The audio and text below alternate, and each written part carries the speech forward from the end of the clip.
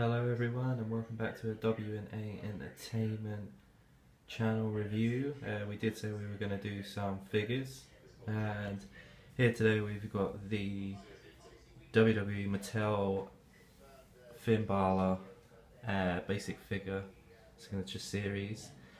It's actually a pretty good figure actually, if I'm honest with you. The face scan is very much on point.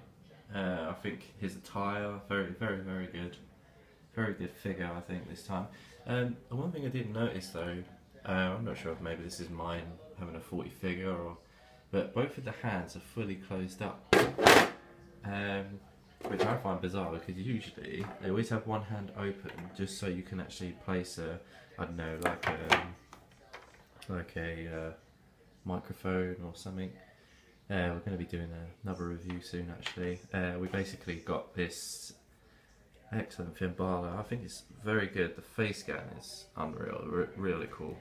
There is an Elite coming out very soon, and that's going to obviously have all his face paint. So yeah, I think I might get that Elite. It's going to be a pretty cool Elite if I'm honest with you.